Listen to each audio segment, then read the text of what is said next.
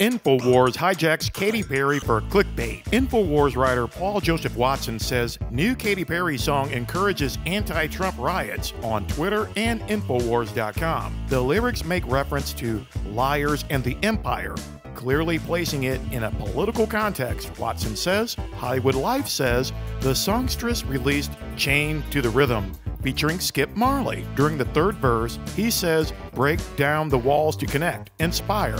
I, up in your high place, liars. Time is ticking for the empire. The truth is that it is feeble. I saw it many times before. The greed of all the people. We're stumbling, we're crumbling, and we're about to riot.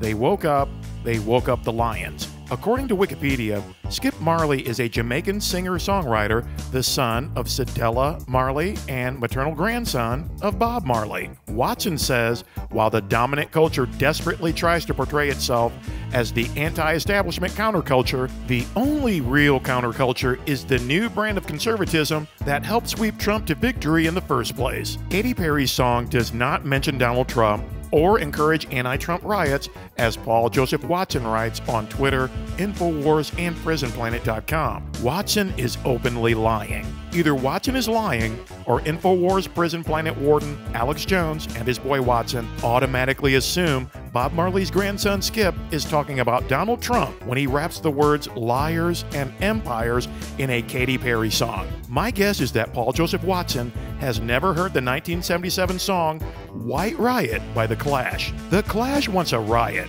a white riot, a riot of their own. Now that is how you call for riots with a song.